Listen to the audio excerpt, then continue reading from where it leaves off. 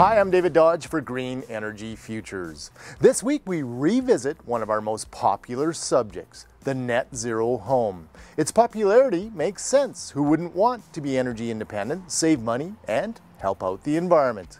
We headed to the home of Bob Heath to meet up with two net zero home pioneers and to explore the latest and simplest iteration of the net zero concept. Simplicity is a key factor in building a more affordable home that produces as much energy as it consumes. Well, when we first started talking about this with the federal minister of the day and about a demonstration program across Canada, he asked me, he said, "Can you guarantee that we can build net zero energy houses?" My response was, yes. What the real trick is, can we make them affordable? That's Simon Knight, the CEO of C3. Formerly known as Climate Change Central. He's also a director with the Net Zero Home Energy Coalition. In 2008, the Riverdale Net Zero House was the first built in Edmonton, and it took a team of 45 people to make it. Well, the first prototype we built in Edmonton, when you went into the mechanical room, it was similar to walking onto the Starship Enterprise. It was very complex.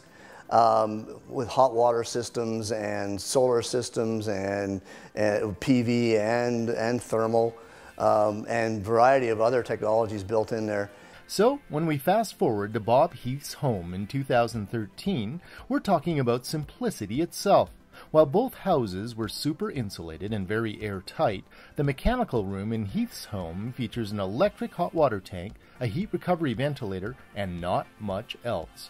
They can get away with such simple systems for two big reasons: big south-facing windows and a thermally massive concrete floor. We're collecting about 50% of the space heating for the house through the windows, totally passively, but then of course that leaves the other 50%. And where does that come from? So the backup heating for the house is electric baseboard heaters. It's 1,900 square feet with a 500 square foot basement suite, and it cost about $500,000 to build this custom home. It was Peter Amerongen who built both the Riverdale Net Zero house and Bob Heath's home. Getting pretty close to a formula that we can apply. And there are other builders, particularly here in Edmonton. Edmonton is leading the country, really, without a doubt. Together, we're figuring out how to make this a little less expensive. It's always going to be more expensive to have more insulation and a better building envelope, but there's a case to be made with the reasonable increases in energy prices that a net zero energy house is the most economical investment you can make. It wasn't long ago that green architect William McDonough said that when it comes to buildings, we're still at the stage of the Wright brothers, and what we'll see in the future will be amazing. Perhaps amazing's on its way. Net zero homes were but a concept in 2007, and already at least one builder is ready to make every home it builds net zero by 2015. Well, I think one of the things is when you see builders like Landmark, you see developers talking about it on a national scale, then you're actually talking about the kind of transition that you've been working towards for a very long time. Off-the-shelf net zero within 2 years. Evolution of net zero or the revolution of net zero? You decide. But even while net zero is still a work in progress, Simon Knight is already looking beyond net zero homes to the future. Some of the commercial buildings and some of the home buildings where we're actually going beyond net zero, where the buildings themselves are putting excess power into the grid.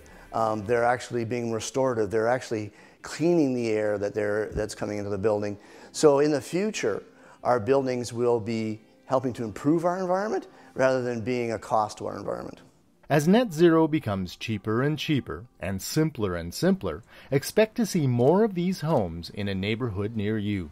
To learn more about Peter Amerongen's journey as a net zero home builder, head to greenenergyfutures.ca. We've also got photos, a blog, and a podcast to boot. We'd love to hear from you. Drop us a comment on our Facebook page or send us a tweet or email. Thank you for watching. For Green Energy Futures, I'm David Dodge.